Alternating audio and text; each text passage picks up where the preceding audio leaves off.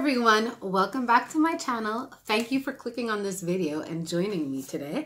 Today we're going to be discussing some prayer points. These are my 2019 prayer points, actually just the beginning of them. As the Lord gives me things, I just write them. I always try to tie in a scripture to it. So let's start. So these are my prayer points. I just wrote them out. I will be like typing them and like putting them down here somewhere. So as I mention the prayer point and the scripture, it will be down here somewhere. Also, I'm going to be posting this on my Instagram, and yeah, I would love for you guys to really take advantage of the opportunity to have some like already pre-written prayer points. Sometimes we go into prayer and we don't really know what we feel like praying for. We don't always have like a direction in our prayer.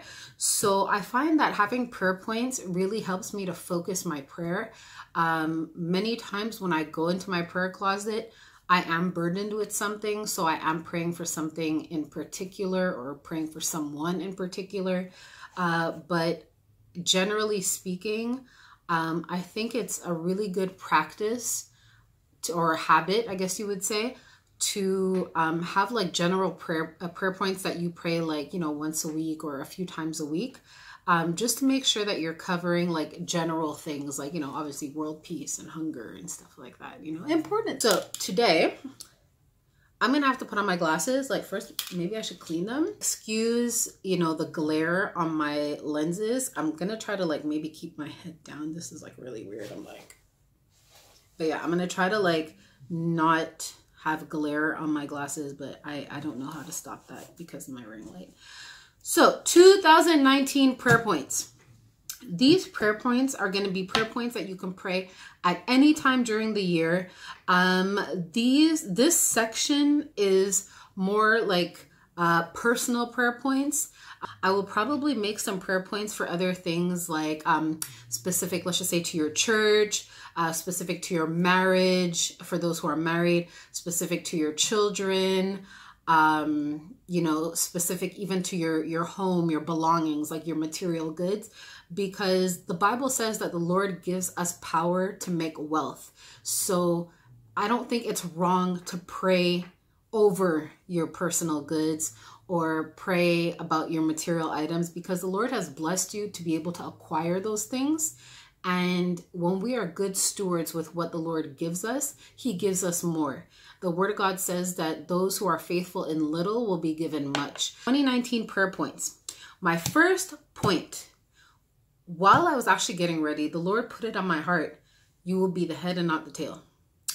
This year, 2019, let's try to excel in everything that we do. Let's try to put our best foot forward, whatever that means. Let's try our hardest. Let's give our 150%. We will be the head and not the tail. Deuteronomy 28:13 says that the Lord will make us the head and not the tail. So he's going to put us at the top, not at the bottom. And it's the Lord that's going to do it. So do not try on your own to do this. Really depend on the Lord for it. He is going to do it for you. He's going to make you the head and not the tail. He's going to make you like the person at work that people are like, when we need an answer, we go to this person. He's going to make you the person at work that your boss is like, I wish every employee could be like you. He's going to make you the student at school that your teacher's like, if everyone could be like you, I would love my job. Like that is the head and not the tail. You are going to be on the top. If you're on a track team, you're going to be the fastest. If you play basketball, you're going to be alley-ooping all over the place. Like you are going to be the head and not the tail. Deuteronomy 28:13. My second prayer point, you will know the truth this year. The truth.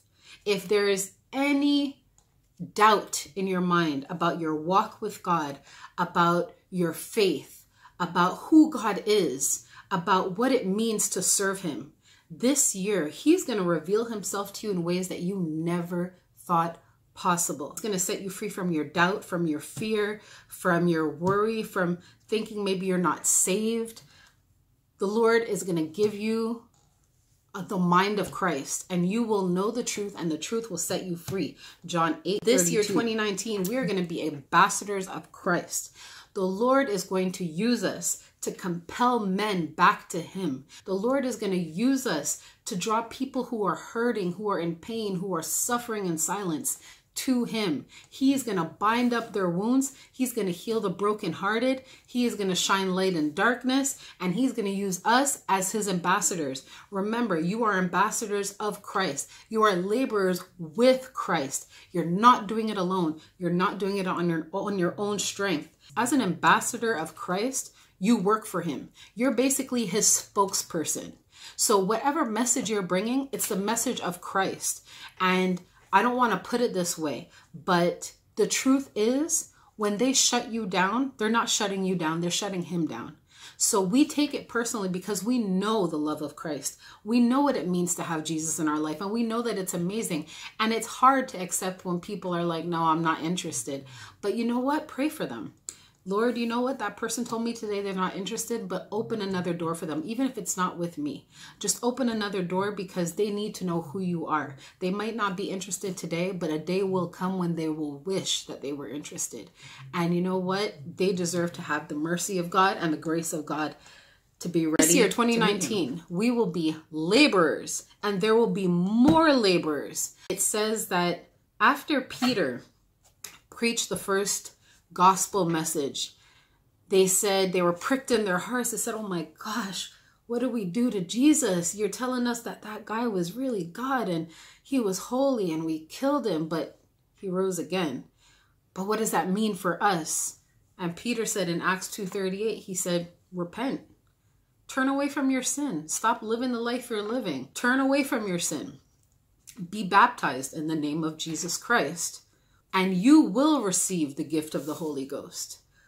3 steps. He said to them, repent, be baptized, and just get the Holy Ghost. They did that. And in that day, 3,000 people were added to the church. 3,000 people were added to the church.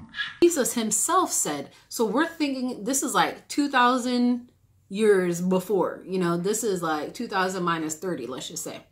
That Jesus is saying, ask God to send more laborers. And if he said that so many years ago, how much more desperate we are to have laborers in this harvest.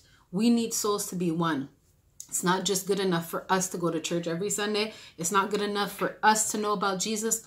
We need, it says, laborers. The fields are white and ready to harvest, meaning souls are ready. There are people out there hungry for God. There are people out there waiting to meet you. There are people standing on a corner of a street at a bus stop, in the third aisle at the grocery store. There's people standing in a thrift shop, because you are going to walk in there and you are going to preach to them the gospel of Jesus Christ. That is our reassurance that when we go out, we will win souls.